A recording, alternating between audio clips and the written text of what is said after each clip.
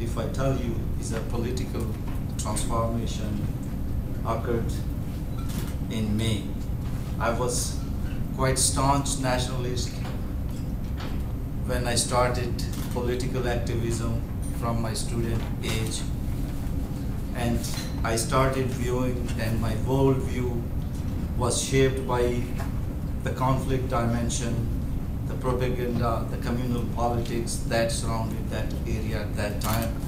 As soon as I moved beyond the Kashmir, reached to the Karachi, which was cosmopolitan society, the city, and I began to tilt towards progressive, secular, socialist ideas, and I got in that kind of political activism that broadened my political perspective and understanding.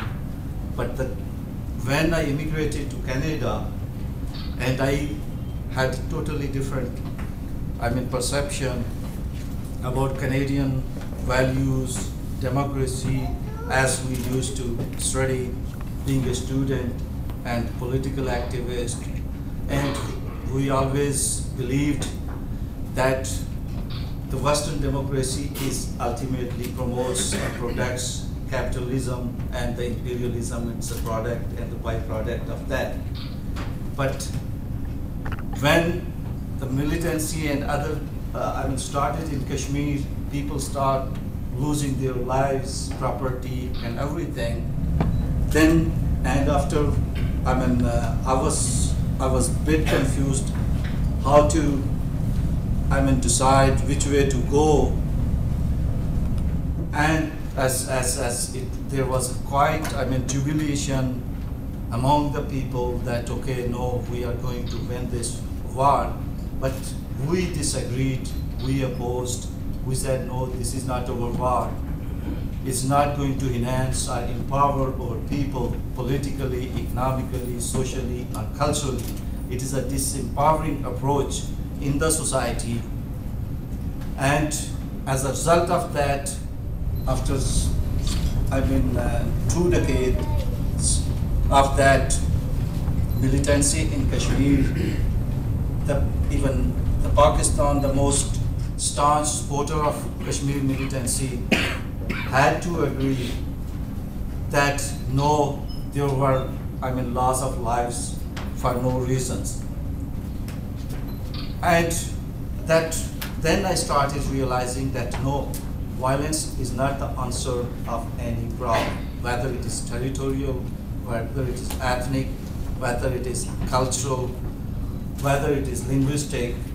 You have to resolve issues amicably, peacefully, and you have to promote, plural, transparent, politics and the culture in those societies.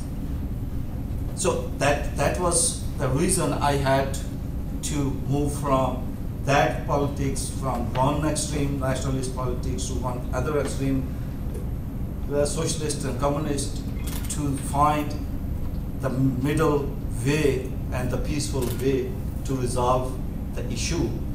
And as a result of that, I decided to form this platform so that I could advocate this kind of political approach among our people, among our community, and encourage them to be part of the broader, culture, non-violent approach. So that took me there, and I have just written a couple of pages, and I'll try to finish as quickly. I know you've been waiting here for quite long. Ladies and gentlemen, the discourse of the today has been arranged to examine the challenges and opportunities South Asian region represents in the regional and the global perspective. South Asia is a mosaic of different beliefs, cultures, ethnicities, people with shared history. The region of over 1.5 billion population has a great human and economic potential for investment, trade, culture for the rest of the world. South Asia region has had a long history of peaceful coexistence, but foreign invaders and colonial rule has a direct impacts on its culture, politics, society, where it altered communal relationship and communal and ethnic tensions were intensified. Colonial division has further exacerbated and deepened these conflicts that remain unaddressed and unresolved after decades. South Asian problems are not unique, but embedded in colonial legacy and were further deepened by the failure of the state to involve people in nation and state building. Some states successfully pursued the path of democracy, while others derailed this process, and fight over power resulted in dictatorship and political instability. The process of nation building requires true representation and participation on all levels of decision making and of all its constituents and the people. However, failing to involve the people in political process and decision making caused genuine and serious socio-economic and political grievances in some countries, particular in South Asian region, but in general across the world.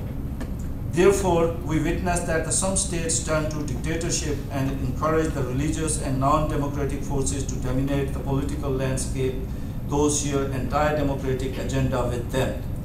The extremism and terrorism is not coincidence, but product of politics and policies any state has pursued over the years and denied fundamental rights, freedoms, and ownership on their resources.